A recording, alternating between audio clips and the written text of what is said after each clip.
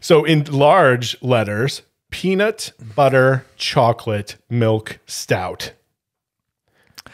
On a good note, it is ale with natural flavoring. Yeah. It says on the side. And it also says it pairs well with chocolate cake.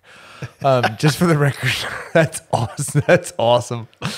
It doesn't pair well with any sort Pairings. of yeah. Doesn't pair well with a meat or a fish or whatever, but pairs great with chocolate cake. Chocolate cake, and it's the only pairing on there. Like you mentioned, it's it does have that, and then right underneath it, 7.1. Yep, 7.1% alcohol. This is a pint can, one of the larger cans again, and a large, weird looking monster. I don't know if that's a peanut butter monster coming out, but fun can.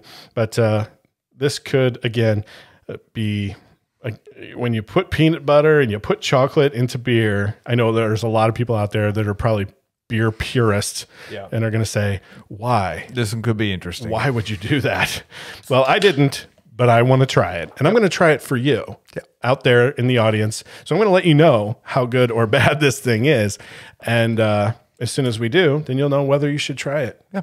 Because if we love it and you kind of have the same taste as us, maybe you'll go, I'm going to try that. Yeah, we're doing everybody a favor. Yes. I'm going to...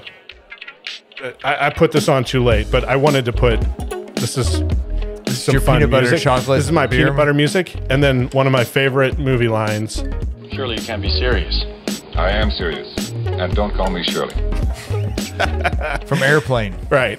And I feel like that sums up this beer, right? Like we're gonna have peanut butter chocolate. Surely you can't be serious. Come on.